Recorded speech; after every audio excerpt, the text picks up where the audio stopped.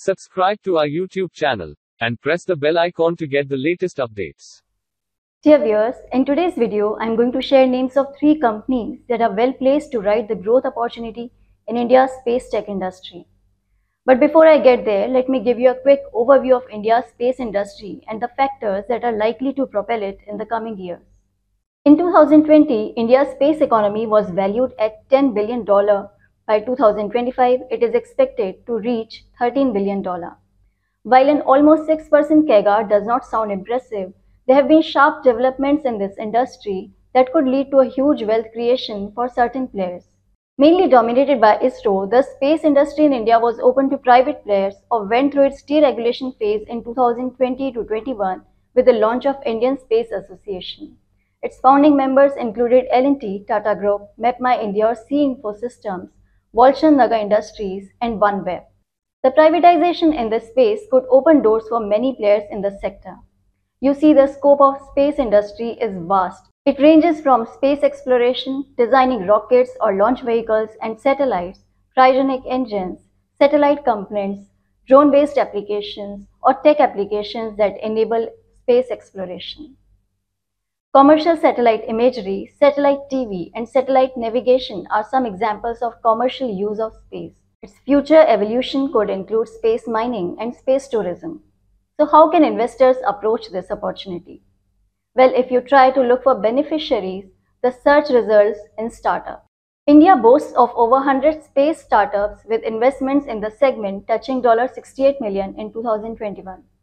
The race for space is crowded by these tech startups that are witnessing a boom in funding. Take a look.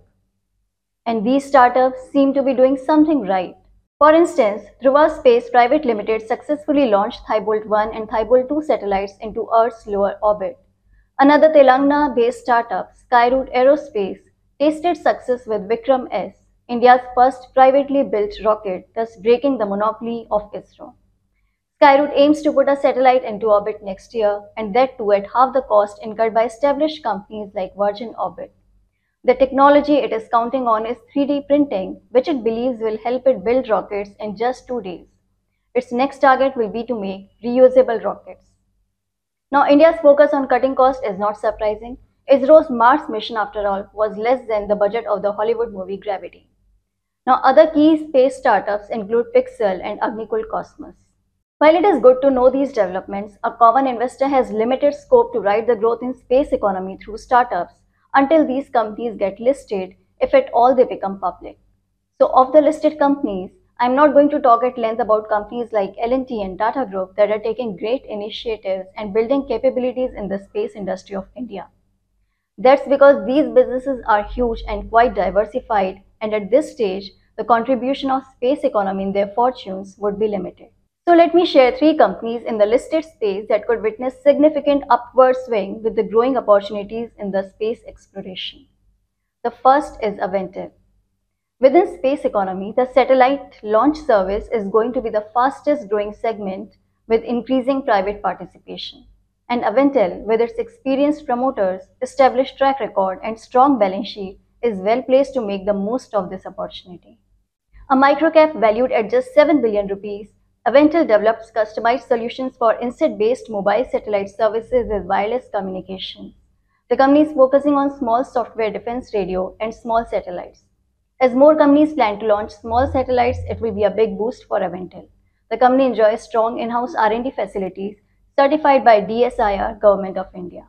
It is specialized in integrating technologies related to wireless front-end, embedded systems, satellite communication, signal processing, network management, and software development.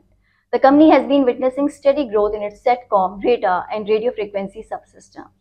It offers unique and innovative solutions which are not met by other customers or clients. As per the rating agency report, its SATCOM products are proprietary in nature.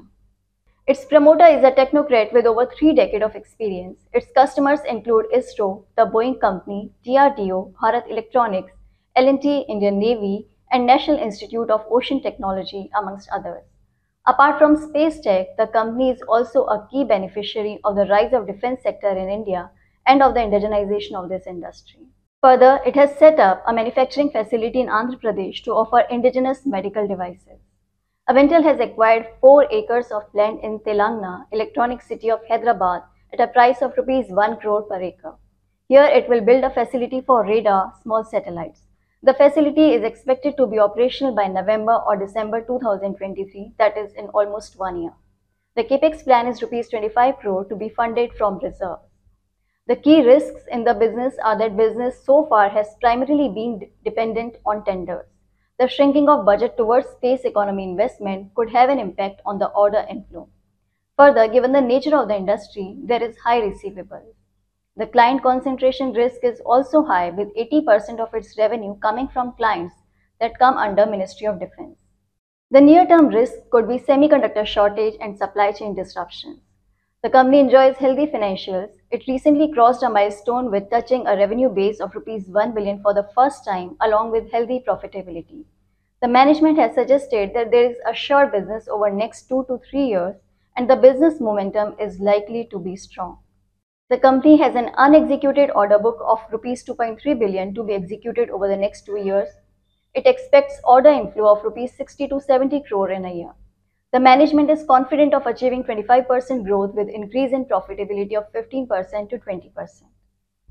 The second company on the list is Midhani or Mishra Dhatu Nigam Limited, a PSU based in Telangana and listed in 2018.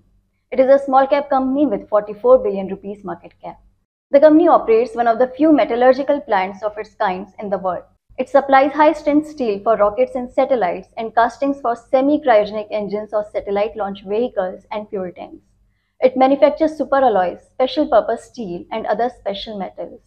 It also claims to be the only maker of titanium alloys in India that have huge applications in aerospace industry due to titanium's low weight and high strength properties and its ability to function at high temperatures. The company has supplied alloys for ISRO's Gaganyaan mission. It's a PSU with 74% ownership of the government. Apart from space economy, Midhani caters to defense segment products such as bulletproof jackets, armored steels to protect vehicles, and armored applications in various tanks, atomic energy, and aeronautics industry. The company has supplied to missiles like Akash. Space segment accounts for 35% of its order book, while the rest comes from defense. For FY23, the company expects revenue of 1,000 crores. The management expects to maintain EBITDA margin of 30% to 33%. The third on the list is HAL or Hindustan Aeronautics Limited, another PSU. The company has been a key participant in India's defense program with specialization in aircraft manufacturing and providing its maintenance and related overall services. It has already been manufacturing liquid propellant tanks and launch vehicle structures for Indian rockets and has been a supplier of equipments to ISRO for Gaganyaan mission. In a key development, its integrated cryogenic manufacturing facility was inaugurated in September 2022 at Bangalore. With this, the company will cater to the entire rocket engine manufacturing under one roof for ISRO and will boost self-reliance in manufacturing of high-thrust rocket engines. The production is expected to start next year. The company's order book stands at Rs 839 billion. It has backed orders in satellite launch vehicles, working in consortium with L&T. The cash in the balance sheet is almost 18% of the market cap and the debt is nil. The stock offers a dividend of 1.8%. So these were the three businesses that I believe will ride the progress in space exploration and will participate in the space economy growth. Please note that the inclusion in this list and a discussion of potential business prospects does not reflect any view on the stock. I would strongly recommend you to not treat this video as one of the stock recommendation, but for knowledge purpose only. If you found it useful, do like and forward it, and share your feedback in the comment section. Do not forget to subscribe to Equitymaster YouTube channel to get an alert for future videos. Thank you for watching. Goodbye.